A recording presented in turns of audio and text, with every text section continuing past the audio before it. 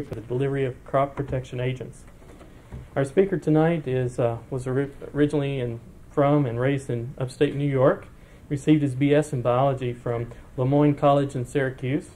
His MS is in entomology from North Carolina State University, and his PhD is from Cornell. He's done postdoc work at Cornell and at Boyce Thompson Institute. His research background is in implied insect interaction and host plant resistance. He's now working with the Crop Genetics International and Plant Delivery Systems for Insecticides. So I'm very proud to introduce Dr. Michael Dimmick. Thank you, Butch. I really want to say I appreciate, the chance to come and talk to you folks. The invitation by the entomology graduate students. It's kind of nice to come to a place and give a talk on an agricultural topic in a place where people tend to appreciate agricultural subjects more than they do around the Washington and Baltimore area. We get a lot of, I understand crop genetics has gotten a lot of press attention out here for our proposed field test that we'll be conducting this summer in Nebraska, Illinois, Minnesota, and also some testing, not of our genetically engineered products, but some testing here in Iowa. We get a lot of attention, a lot of press attention in the Washington area, but since that place tends to be crawling with lawyers and environmentalists and such, that the tone of the newspaper articles tends to be a little different. So, I'm, as Butch said, I'm an entomologist, and I don't want to disappoint somebody who came expecting a molecular biology talk, because I'm definitely not a molecular biologist, but I've been spending the last year and a half with crop genetics immersed in the world of molecular genetics as applied to crop protection, and it's kind of hard not to absorb a few things. And so I think what I can give you here tonight is kind of an entomologist's eye view of what's going on in this world, particularly with CGI, and start out by saying that, at least from an entomologist's point of view, from my point of view, the state of the various arts of genetic engineering is such that the insertion of foreign genes into plants or microorganisms appears to be less difficult than actually finding useful genes to insert. The transformation techniques that these people use nowadays appear to be sufficiently well developed to allow direct genetic manipulation of most major crops, at least on an experimental scale. The problem, from where I sit, seems to be finding stable, desirable traits, such as resistance to pests, that are actually controlled by only one or two genes, and identifying those genes that are responsible for those desirable traits. So it's not so much a problem of the process of putting these things in as finding the raw material and identifying the raw material with which to do these sorts of things. The search for this reason is concentrated on microbial metabolites, particularly those of soil-dwelling microorganisms. The genetics of these organisms is relatively simple. Bacteria, for example, have a relatively small genome consisting of a single chromosome and various plasmids, or small circular DNA molecules. Many of these organisms produce chemical toxins to ward off competitors or predators, or to kill their own prey. So genetic engineers aiming to endow crop plants with resistance to pests have paid particular attention to these groups of organisms, and particularly Bacillus thuringiensis, or BT, which I'm sure many of you are familiar with. If I could have the first slide, please, and the lights. BT is the darling nowadays of genetic engineers, at least in agricultural crop protection circles. Oops, I got the first slide. It's a common soil bacterium that's been around for a long time. Its insecticidal properties have been known since about the turn of the century. Last time I checked, there were about 30 subspecies recognized, hundreds of strains, all with different levels and spectra of activity. And this stuff's been around in commercial use for 50 years, over 50 years. It's been used in this country for the last 30 years under various forms. The reason people like it is because of its remarkable environmental safety. It's highly specific to larval Lepidoptera, although there are some strains and some subspecies that have activity against Diptera and or Coleoptera. And there's also a certain amount of specificity within the Lepidopteran active strains. And also, this stuff doesn't tend to hang around. It is very easily degraded in the environment, which is one strike against it from an efficacy standpoint, but from the environmental safety standpoint, it's a desirable trait to have. this is kind of a cartoon view of what happens. I feel a little nervous talking about this with Les Lewis sitting out here, because he can probably tell you more about this than I can. Late in the vegetative stage, late in the logarithmic phase of colony growth, the vegetative cells of Bt sporulate and produce a spore and also this parasporal crystalline inclusion. And then the cell lyses, releasing the spore and the crystal into the environment. That environment can be the cadaver of an infected caterpillar, or it can be a fermentation tank at Abbott Labs. A caterpillar coming along feeding on a contaminated leaf, or one that's been sprayed with dipel, if it came from Abbott Labs, ingests that the spore and the crystal, and the crystal is degraded in the alkaline gut of the caterpillar, releases a protoxin, which is then digested in the midgut of the caterpillar, attacks the midgut epithelial cells. I won't get too much into the actual mechanism in this talk. This is a scanning EM shot of the crystal. The point I want to make here is that the reason genetic engineers like this beast so much is because the proteins that go into making those crystals are in most cases controlled by one or two genes that have been cloned, identified, sequenced, cloned. There's a lot of genetic libraries out there. People have identified the genes responsible for producing these toxins. So there's a lot of excitement in commercial genetic engineering of Bt nowadays, and there are a lot of different approaches. I've kind of divided them up into two general applications or approaches. The first being external application, where people like Ecogen in Pennsylvania are trying to produce more toxic strains, or strains that have a broader spectrum of activity. For instance, they have a Bt product now that called Foil, that is just a product made by natural conjugation product. There's no recombinant DNA technology involved at all. It's a Bt that produces toxins that are active against Lepidoptera as well as Coleoptera, and they're marketing right now a product for Colorado potato beetle and European corn borer control on potatoes. So what they've done is increase the spectrum of activity of one particular isolate through bacterial conjugation. You've got people like Mycogen working on improved persistence with a product they're working on called MCAP, which is basically the Bt toxin encapsulated in a dead bacterium as a way of reducing the UV degradation of this thing when it's applied to the external surface of a plant. And then we have plants as delivery systems. Everybody's heard about the transgenic plant work that's being done at places like Monsanto, Plant Genetic Systems in Belgium, and several other places where Bt genes are actually being inserted directly into the genome of the plants, tobacco and tomato, and there's some work on cotton. And then these things are rendered resistant to the pest insects, the target insects. In most cases, it's caterpillars. Monsanto has been doing some work. I think they've scaled back on it somewhat, and I think there are a few other people working on epiphytic microorganisms, particularly the ones that colonize the root systems of some plants as a means for delivering toxins, whether they be Bt toxins or other microbial metabolites. And then down here at the end, you've got endophytes. And endophytes, if we want to give it a broad definition, can just be called microorganisms that live within the tissues of their host plants. Now that's a pretty broad definition, and plant microbiologists tend to distinguish between the pathogenic and parasitic microorganisms that inhabit plants and those that are either mutualistic or commensal with their host plants. Of course, most of the study in plant microbiology is concentrated on pathogens.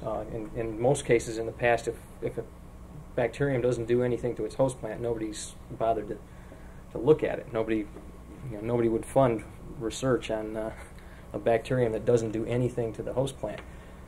However, there's been a lot of interest in endophytes and in plant herbivore interactions, particularly from the people who work with these fungi. There are a couple of species of fungi that have attracted attention in recent years because they produce metabolites, alkaloids in particular, that protect or appear to protect their host plants from either grazing herbivores, grazing mammals, or in some cases they've been shown to have effects on insects.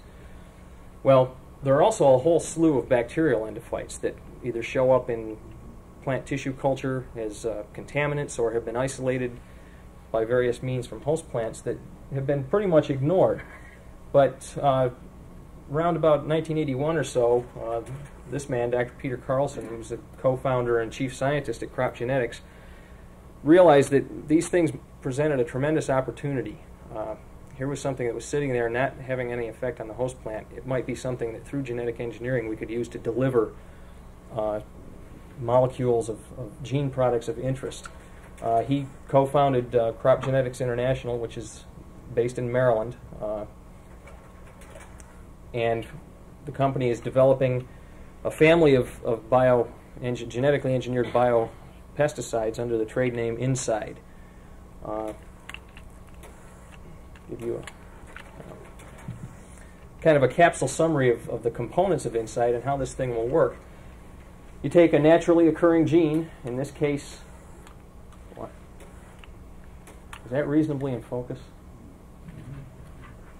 No, I'll stop playing with this thing because I don't think it's working very well.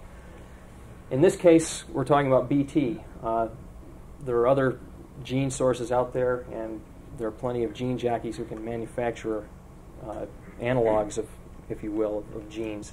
But the idea is to take a gene, insert it into an endophyte, and have that endophyte colonize a host plant and produce a product. Again, in this case, BT. The way we intend to deliver this is through seed inoculation. We've got part of our proprietary technology right now is a vacuum, well, not a vacuum, a pressure differential technique, whereby the endophyte is forced into whatever openings it can get into the seed. In fact, one of the things we'll be testing this summer in our field tests is the seed inoculation technology on a larger scale than we have been in the past. Essentially, you bathe the seed in a suspension of the bacteria, apply a pressure differential. This can be done either by vacuum infiltration or pressure infiltration, and it forces the bacteria in through whatever openings, cracks due to drying, up through the pedicel of the seed, and it results in colonization of the seed, and as the embryo grows, it itself is colonized by the endophyte. Like I said, this will be produced and marketed through seed companies as a seed inoculation, a seed inoculant. We're cooperating this summer with several seed companies, which I'll list toward the end of the talk. The idea is that we'll come up with an inside treatment facility or a piece of equipment that will be able to fit right into the line at a conditioning plant. Somewhere, I've been told, probably between the sizing operations and the chemical treatment, where they apply all their antifungal and, in some cases, insecticides to cut down on storage loss. So the goal here is to come up with a piece of equipment that will fit right in the line at a seed processing plant. We're currently working on, right now we've got this on a research size scale. We're cooperating with seed companies in coming up with the equipment we need to put this into a larger scale and fit it right into their line. So the components, the sort of three technologies involved here are the genetic engineering of an endophyte to produce a gene product of interest, the seed inoculation, and then what we've been kind of calling plant vaccination. It's more of an analogy. Of course, plants don't have immune systems, so it's not a totally accurate analogy, but to less technical audiences, this gets presented as a plant vaccine. We're producing the first plant vaccine. The idea is then that the endophyte colonizes the plant as it usually would and produces the gene product, and then an insect, in this case a lepidopteran that comes and feeds on that plant, gets the BT punch here. So this is a good way.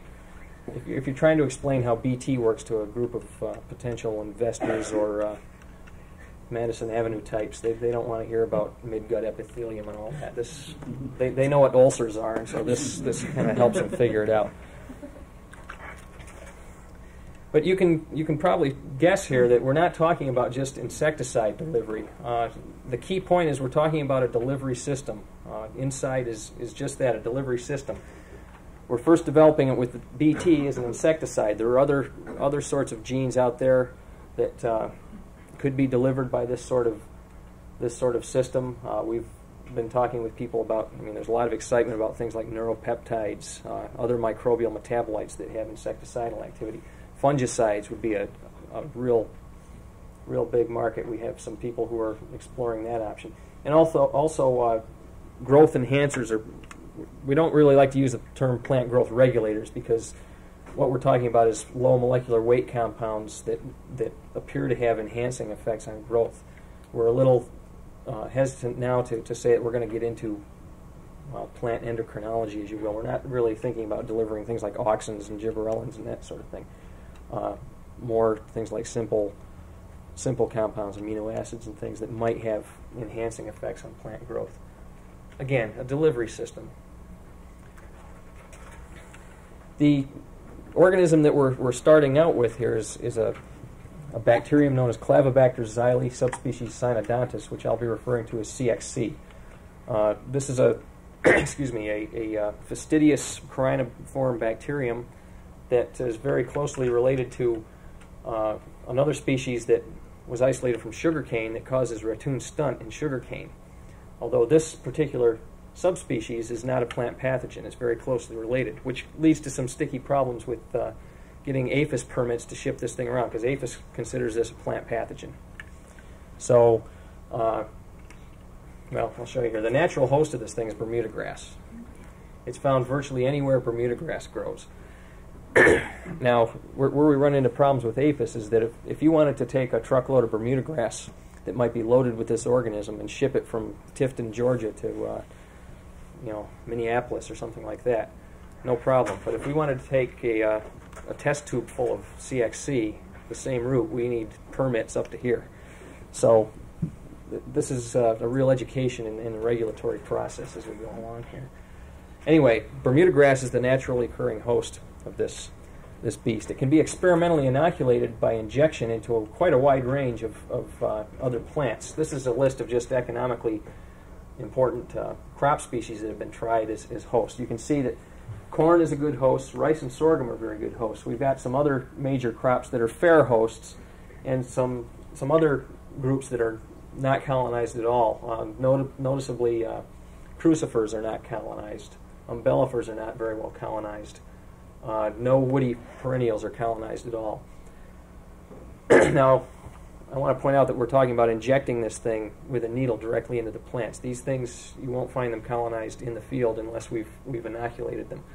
There are also some wild plants, some weeds that are experimental hosts, and at certain times, if you find them growing in close proximity to colonized Bermuda grass that has been mowed repeatedly, you can find it in these hosts. And I'll be getting into a little later some environmental studies that we've done to look at transmission of this thing in the field. Because one question is, okay, we inoculated into the target crop. Is it going to get out of that target crop? Well, anyway, once we inject it into these hosts, it colonizes the xylem.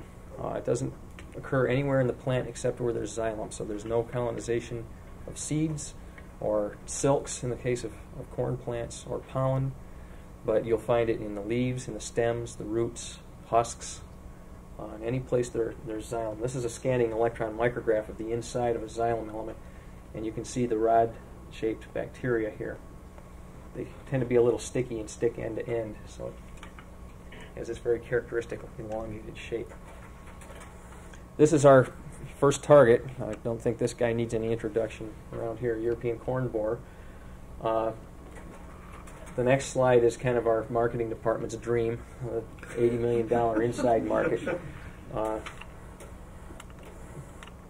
This is our marketing vice president likes to tell people, well, this is where you're going to see inside varieties used when we release it. I think we all know that we're probably not going to see that for a while anyway. And also there's a pretty large market for this sort of thing in France. France has a significant European corn borer problem in its primary corn growing regions. In fact, CGI has a rather close research arrangement with INRA, which is the French equivalent of the ARS. we have funded some research over there, and we have a couple of scientists over there who are working on the biology of the bacterium in France. The occurrence of it. Well, genetic engineering, that's what it's all about, and that's what everybody wants to see slides of.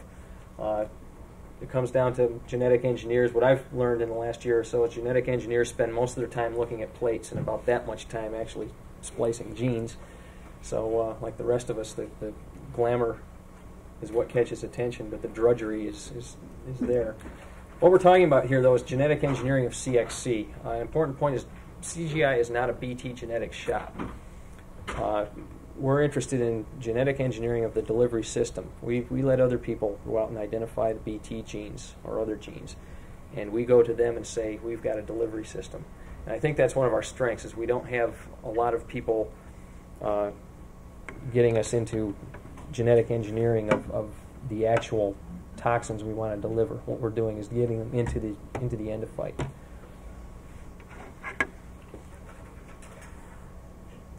This is just a kind of comparison. This is BT over here on the left.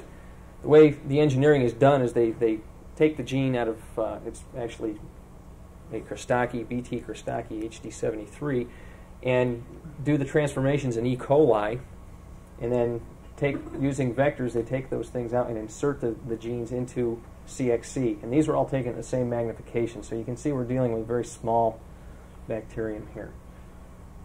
It's also a very slow-growing bacterium. Another challenge we have is the doubling time on this thing is only about it's up to about 8 hours.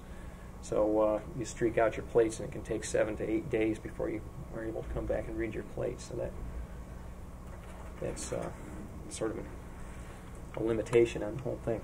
Well, if you look at BT, the toxin genes are contained on these plasmids, just circular molecules of DNA.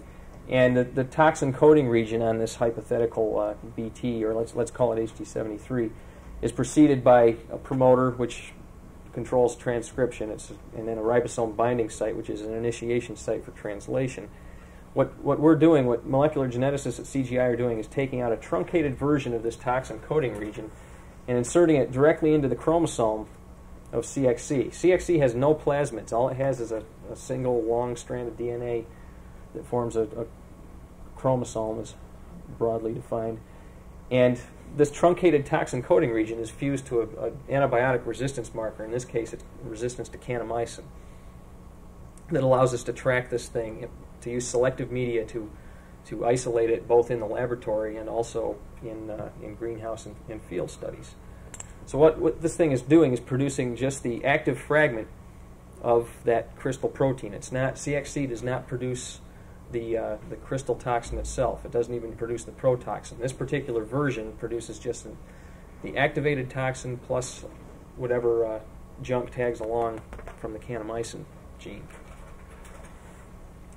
Well, going on from the genetic engineering, or at least the cartoon version of the genetic engineering that you're going to get from an entomologist, I'd like to just talk a little bit about how we screen new CXC/BT constructions. These things go into a standard diet bioassay where we just mix it with BioServe European corn borer diet. One challenge we have, though, is we're talking about very, very small amounts of material.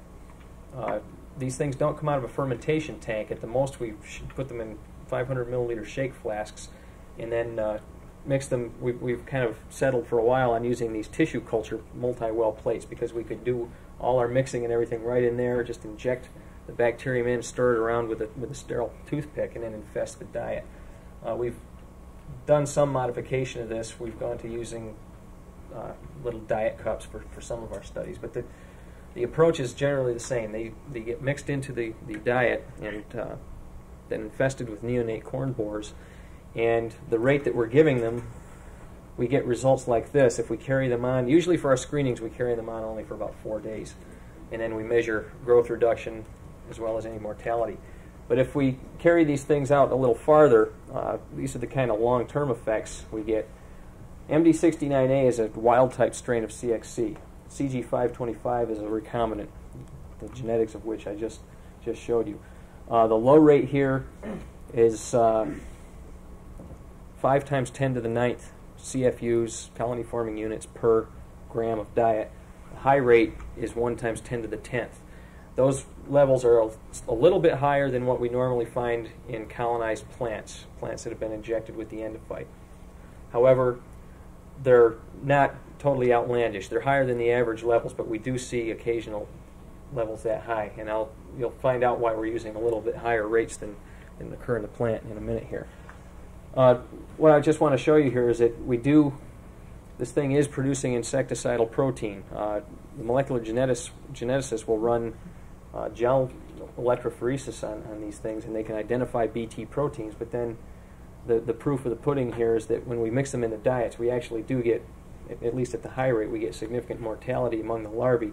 I'll be talking a little more on these sorts of results tomorrow in terms of growth rates, larval durations, pupal weights, things like that, some of the chronic effects that we see.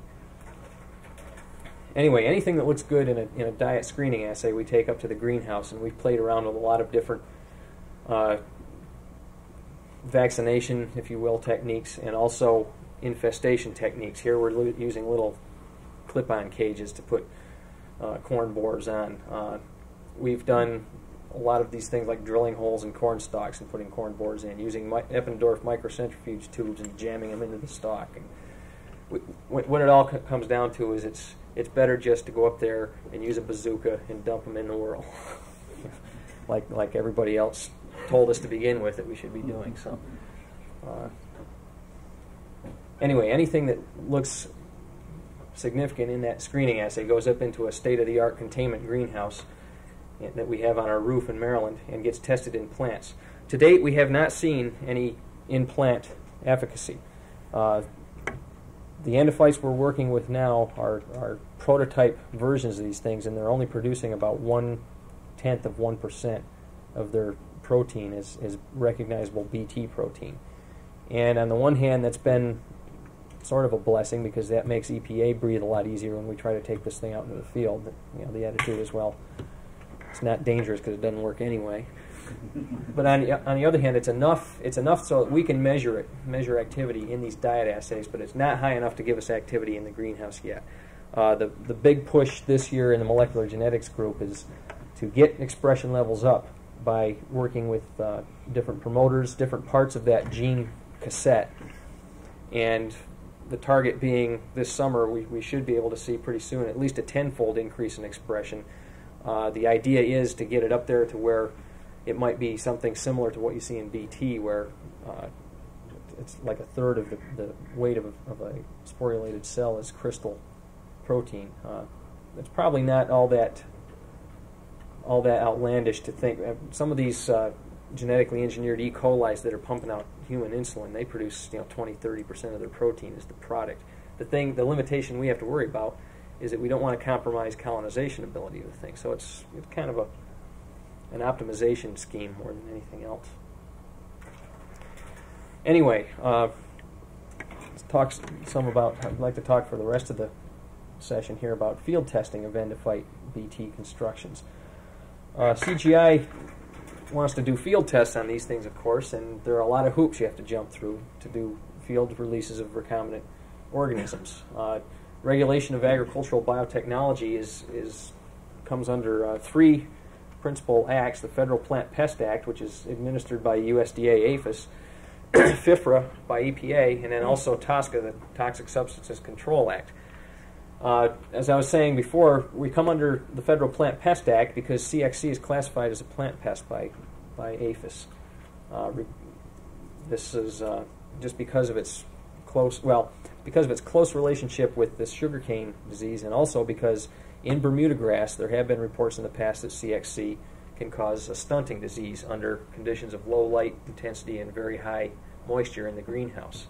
When you put those things into normal light levels and cut the moisture back somewhat, the stunting symptoms disappear. So there's some discussion as to whether, I think what's happening is that if it grew any faster, if it was a faster growing bacterium, we would be talking about a plant pathogen, but it just doesn't grow fast enough to have any kind of pathogenic symptoms other than occasional stunting. Anyway, these are the people who regulate field releases of these sorts of things.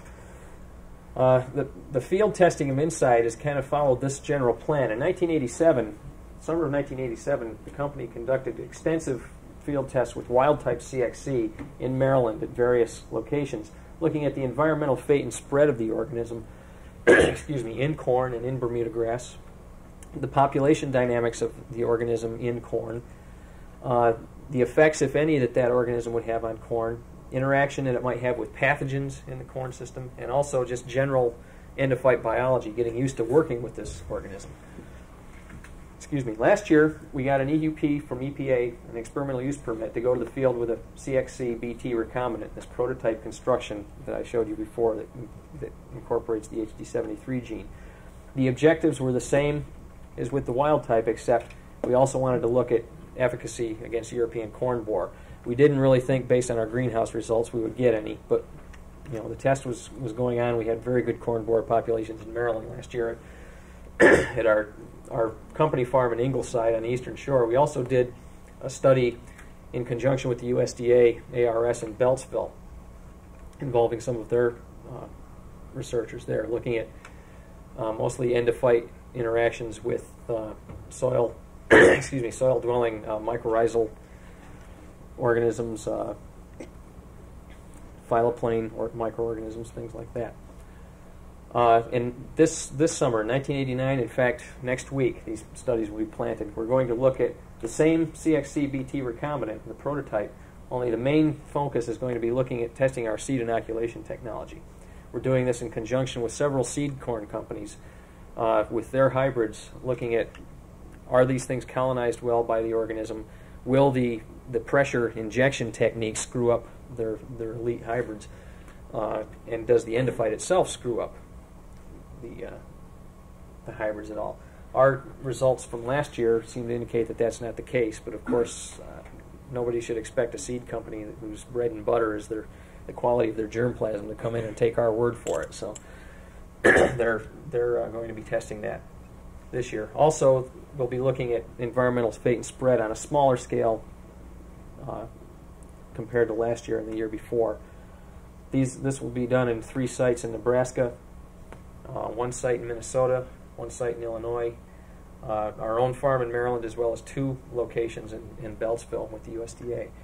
But the general idea is that 1990, next summer, we'll go to the field with an active strain that will hopefully come out of this round of molecular genetics work this summer, where the primary test will be efficacy against European corn borer in these same locations, if not more. Of course, this is right now depends on EPA whether they're going to let us take an active strain out or not.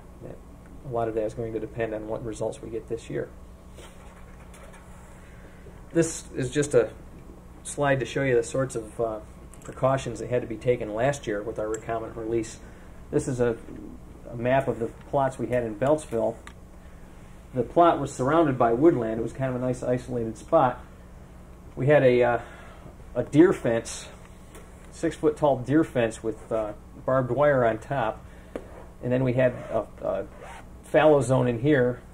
This area had complete vegetation control, meaning we went in there and just sprayed the living daylights out of it with Roundup about every week. And then this fallow zone, we had a zone of trap plants and a dike to contain any runoff water. There's another fence here to keep people out. Obviously, we're not going to keep the bacteria in with a chain link fence, but all these dots and dashes are corn and Bermuda grass trap plants, which were monitored on a regular basis for escape from the main plot area. We had a 20-foot buffer here where this was all cultivated, and then these were blocks of corn plants. And the different blocks are just, some of them were looking at yield effects, some were USDA studies and CGI studies. In Beltsville, we're looking at things like insect transmission of CXC, also looking at natural spread of CXC, a couple other things. I mentioned the seed inoculation technology. Well, that wasn't scaled up sufficiently last year that we could use it in the field. We had to go and take little cryotubes full of inoculum suspensions. This is an inverted sewing needle stuck into a probe, a dowel, so that the eye would fill up with the suspension, and then you could stab it into a plant. So we really were vaccinating plants in the field last summer. this is the way it's done with just the wild type non-recombinant version where no precautions are taken.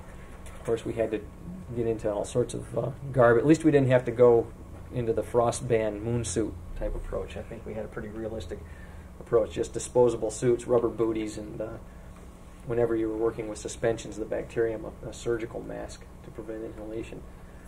This thing has no mammalian toxicity, so in some respects, a lot of this is for appearances. Anyway, you can imagine how fun it was inoculating a full cornfield like that. We had a crew out there both here, and this is in Beltsville, and at our farm at Ingleside. It actually did not take as long as we thought, but this is just to show you what the plot looked like later in the season. Chain link fence, barbed wire. Don't tell EPA, but we had a woodchuck crawling around in here, so it wasn't total containment. But this shows you the trap plantings of corn and Bermuda grass in here. The idea being that these plants were all sampled periodically for CXC, but also these plants were sampled, and they would provide the red flag. If CXC was found in any of these trap plants, we'd immediately begin sampling these weeds growing outside the fence. That never happened. We didn't find anything in these trap plants. But the main purpose of these tests were to see if CXC would fit into what I've listed here as characteristics of a good endophyte, something that would be an adaptable an organism adaptable to this purpose. First of all, of course, you'd want something that's not going to kill your host plant or have pathological effects on the host plant. CXC doesn't produce any visible symptomology when you inject it into corn. In some cases, in about 1 out of 10 of the field trials that we've done in Maryland and other places with wild type and recombinant CXC, you do see a significant yield depression of averaging, I think it's around 4 to 6%. Again, this is kind of a hit and miss thing. It seems to be, at first we were kind of baffled. It seemed to be associated with certain varieties in certain locations. Last year, what happened in Beltsville is we kind of serendipitously found out that it seemed to be associated with soil micronutrient status. And so a big function of the Beltsville test this year is going to be looking at the interaction of CXC and particularly copper seemed to be the one. USDA researchers are going to be looking very closely at that for us. The idea being, well, if this thing is a real phenomenon, we're not even sure it's a real phenomenon at this point because, like I say, in 9 out of 10 of those instances, there's no significant difference in yield or any other plant characteristics between the inoculated and controlled plots. But if it is a real phenomenon, it's not a very big one, and it's something that we might be able to take care of by selective addition of micronutrients. So anyway, at least the thing, it's not like we're injecting stalk rot into corn. The second characteristic is we don't want something that's going to persist in the environment and host residue and serve as a source of inoculum for subsequent crops or for weeds, or you just don't want this thing hanging around, both for environmental reasons but also for economic reasons. I mean, one thing a company wants is repeat sales. We don't want to just sell a farmer a soil inoculant that's going to take care of them for the next 20 years. I mean, it's the greedy capitalistic approach, but that's life. So a lot of our tests last year were looking at things like persistence in standing stalks. Every week we'd come out and clip a little more off some plants and take it back to the lab, grind it up, plate it out, look for the bacterium.